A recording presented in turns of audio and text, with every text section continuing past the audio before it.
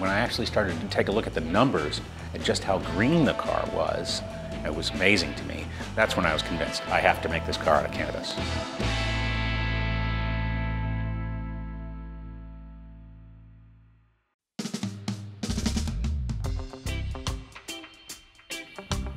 You'll probably think that looks like a regular fiberglass car or even a steel car just looking at it. When you go up and you touch it and you knock on it, you'll go like, wow, that's fiberglass. But actually it's not fiberglass. We used typically about 3 plies of woven hemp, and that made it rigid enough to keep its shape.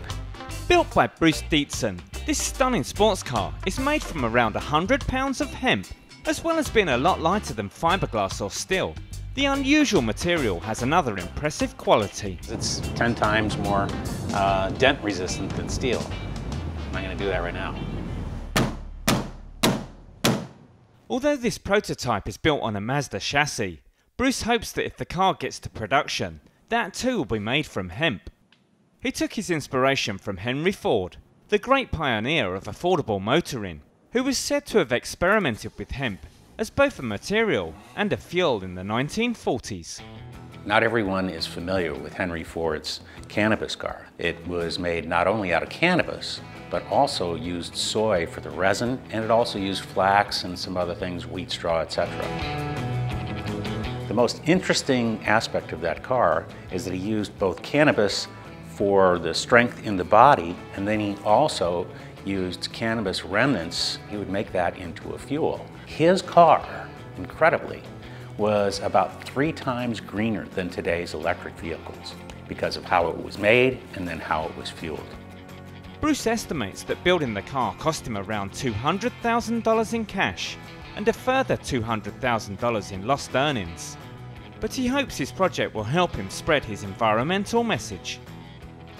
It sets an example and it lets people know that we can make everything out of plants. That's what Henry Ford was really out to tell everyone when he created his first cannabis car.